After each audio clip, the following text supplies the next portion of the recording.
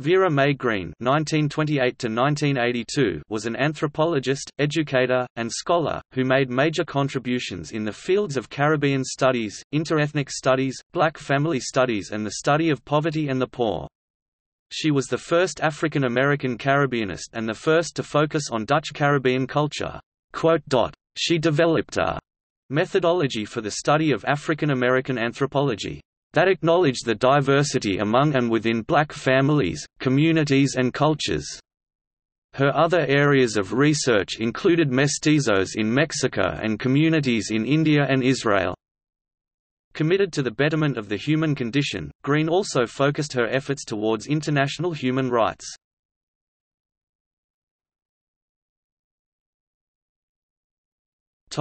Early life and education. Vera Mae Green was born in Chicago, Illinois, where she lived in poor urban areas and attended the city's public schools. She was an only child and an avid reader. Having developed an interest in anthropology at an early age, as a child she drew distinctions between the portrayal of Native Americans in Hollywood films and actual Native American people and culture. Consequently, sometimes her friends avoided sitting next to her when watching movies because they thought she might spoil the show. Green's academic pursuits sometimes were delayed because of her lack of finances. However, she maintained an interest in social science. After receiving a scholarship, she went on to study sociology and psychology at William Penn College in Oskaloosa, Iowa. In 1952, she earned a Bachelor of Arts in Sociology from Roosevelt University, where she studied under anthropologist St. Clair Drake and sociologist and newspaper columnist Horace R. Caton, Jr., the co-authors of the seminal book Black Metropolis, a study of Negro life in a northern city. Drake encouraged Green to seek graduate studies in the social sciences, but her lack of finances eliminated that possibility. Prior to moving to New York City for graduate studies, she held several positions at various social welfare agencies in Chicago. While her work in direct services with some of the city's vulnerable populations was rewarding, she found it necessary to continue her studies. She enrolled in Columbia University. Under the direction of anthropologists Charles Wagley and Eleanor Padilla, Green studied the relationship among social stress, health and disease in East Harlem, New York. While at Columbia University, she also studied under Native American anthropologist Gene Weltfish, who was investigated during the McCarthy era. Amidst controversy, Green supported efforts to help Weltfish keep her position at Columbia University. Weltfish's position was terminated. Standing up for Weltfish caused Green acceptance into Columbia University's doctoral program. But she and Weltfish became friends. In 1955, Green earned a Master of Arts degree in anthropology, from Columbia University. In 1969, she earned her Ph.D. from the University of Arizona. In 1980, there were less than 100 Afro-Americans who held a master's or Ph.D. in anthropology. Green was one of them.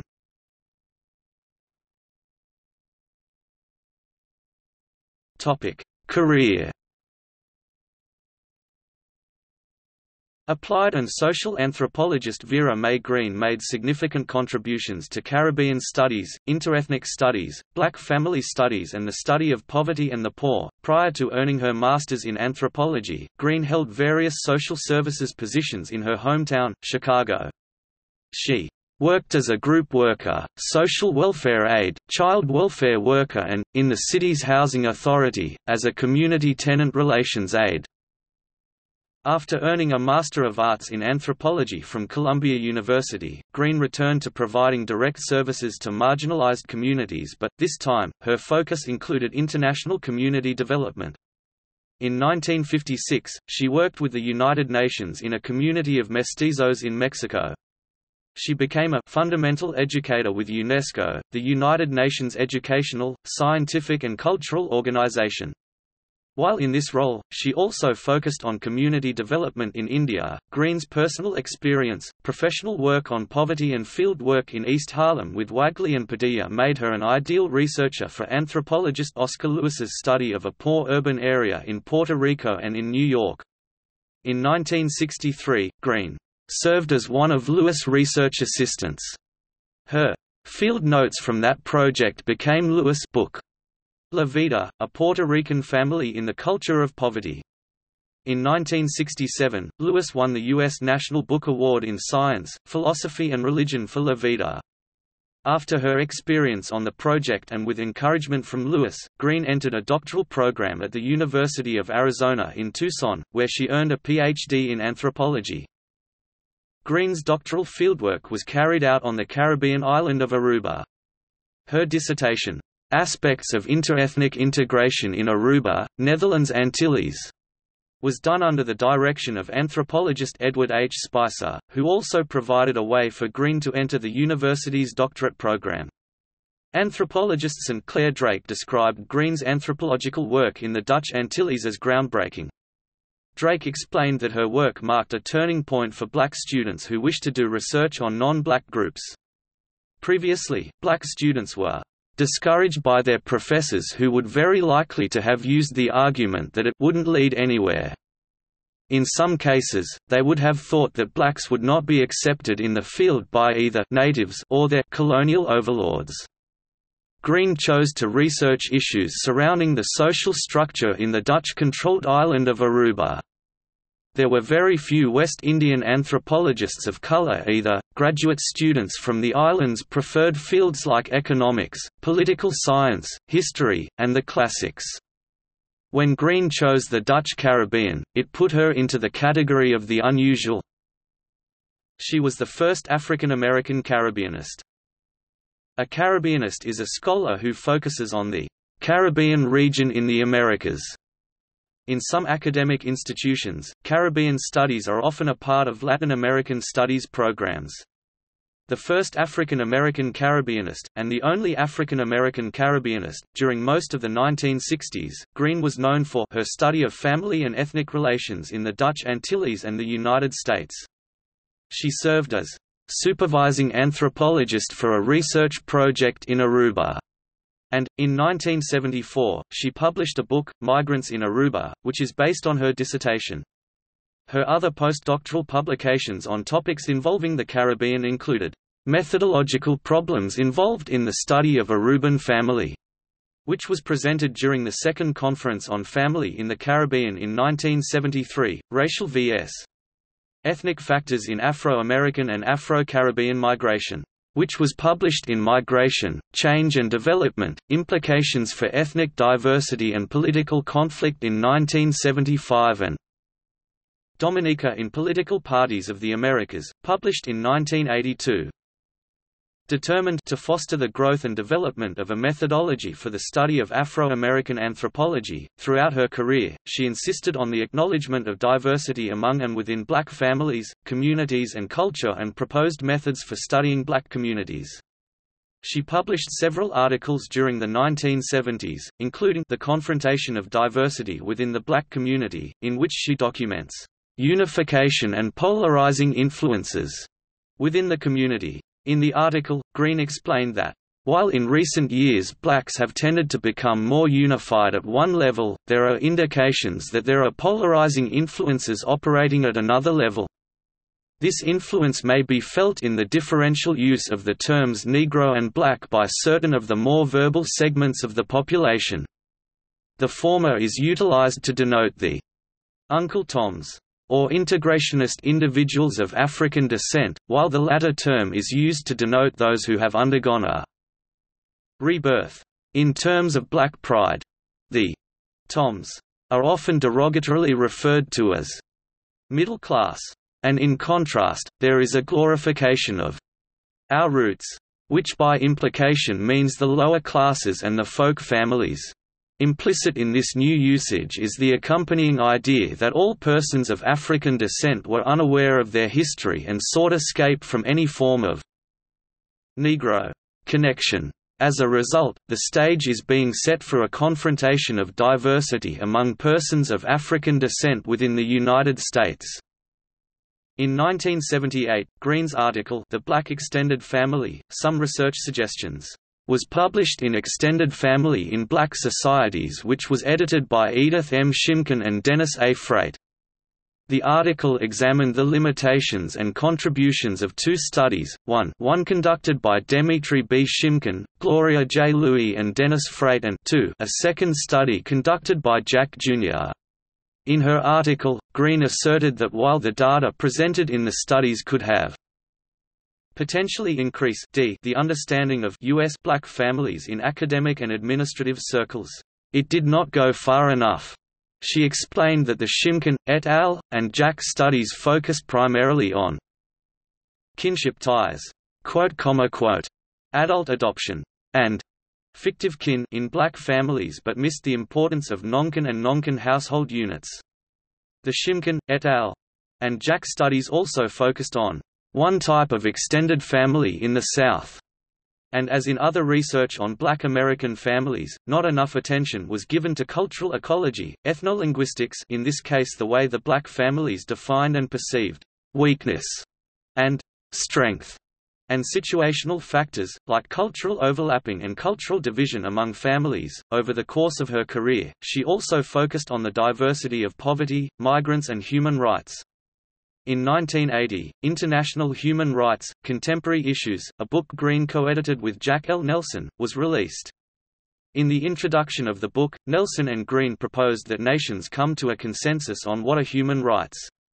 They explained that in effort to have rhetoric and principles of political leaders, including political leaders in the United States, reflected in the actions, a worldwide agreement on the definition, characteristics, and example of human rights that would lead to appropriate development, monitoring and enforcement. Lack of intention consensus is the problem with human rights. As an educator, her work on poverty, immigration, and poor and disenfranchised people of color, particularly those of African descent, was a mainstay in the classroom. In 1969, Green taught at various universities, including the University of Iowa, in 1969, and the University of Houston from 1969 to 1972. In 1972, she joined the faculty at Rutgers University, where she was appointed graduate advisor and chair of the anthropology department and chair of the undergraduate division of Livingston College. From 1976 to 1982 she was the director of the Latin American Institute at Rutgers, which offered undergraduate and graduate certificate programs. With her extensive network, Green attracted influential scholars and politicians, who gave lectures at the institute. Green served on the Executive Council of the American Anthropological Association. One of the founders of the Association of Black Anthropologists, she also served as the association's first president, sometimes hosting meetings in her home. She also took on the role of convener to Quaker anthropologists. She was fluent in Spanish, French, Urdu, Tamil, Dutch, German and Papiamento.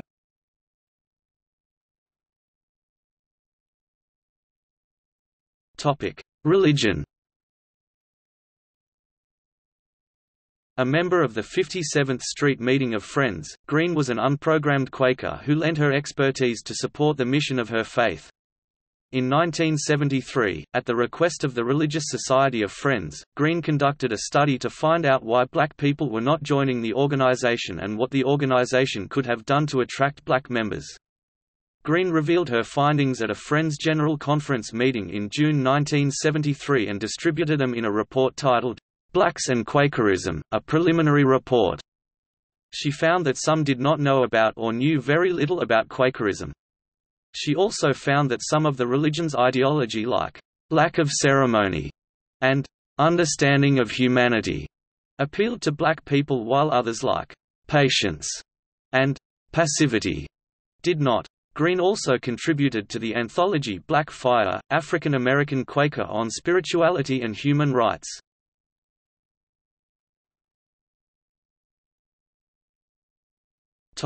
Publications. The Confrontation of Diversity Within the Black Community 1970. Comments on Charles Valentine, Racism and Recent Anthropology of U.S. Blacks 1972. Methodological problems involved in the study of a Reuben family. In Proceedings of the Second Conference on Family in the Caribbean. 1973. Migrants in Aruba, Interethnic Integration 1974. Racial vs. Ethnic Factors in Afro-American and Afro-Caribbean Migration. In Migration, Change and Development, Implications for Ethnic Diversity and Policial Conflict. 1975. The Black Extended Family in the United States, Some Research Suggestions. 1978.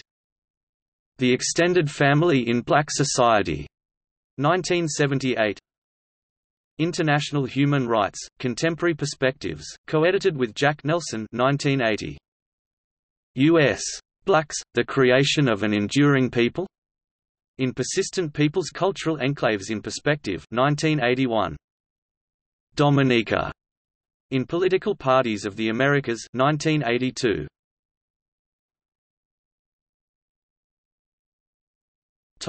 Affiliations. The Institute of Advanced Study at Princeton 1981–1982. American Anthropological Association. Association of Black Anthropologists. The Mid-Atlantic Council of Latin American Studies.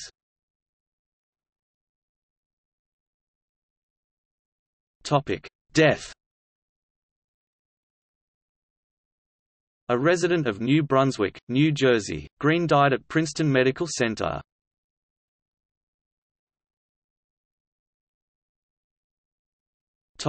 Legacy. In 1980, she was celebrated for her service and contribution to the field of anthropology, commitment to people of color, and for her mentorship to young anthropologists by the Association of Black Anthropologists. Johnetta Cole wrote Green's eulogy, which appeared in several publications. Green never married, and did not have children of her own. She left her possessions, which included notable collection of Caribbean art, to be auctioned off and the proceeds from her possessions to support scholarship programs for Black and Puerto Rican students in need at Rutgers University and William Penn College. She also planned for the proceeds to support the Zora Neale Hurston collection of Southern Black culture at the University of Florida in Gainesville, Florida. She arranged for her library and papers to be kept at the Tuskegee Institute. Lynn Bollés wrote an article, "African American Soul Force, Dance, Music and Vera Mae Green", about Green's passion for dance, particularly the rumba. The article was published in Sage, in 1986. In 1996, anthropologist and author Lynn Bollés dedicated her book, Sister Jamaica, to the memory of Vera Mae Green.